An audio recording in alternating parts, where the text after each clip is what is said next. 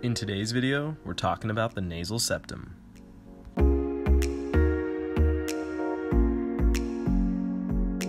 Let's use this sagittal dissection of one of the cadaver's heads to talk about the nasal septum and a septoplasty, which is the corrective procedure to fix a deviated septum. So the nasal septum's job is to separate the nasal cavity into left and right passageways. And you can see that as I kind of poke my probe and it kind of shows up in the nasopharynx just above the uvula or your soft palate.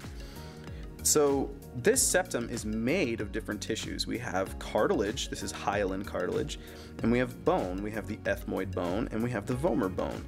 Now, it's also going to be connected to the nasal bones, and you can see that up here, and that's important because typically if someone gets a deviated septum, it occurs from trauma. Now, it can also happen naturally. This septum can deviate to the right. Typically though, it's not severe enough to cause a deviated septum, but it can happen. But let's go ahead and say you experience some kind of trauma to the nasal bones, right? Well, since it's connected, you could then see how this could possibly skew to the left or right.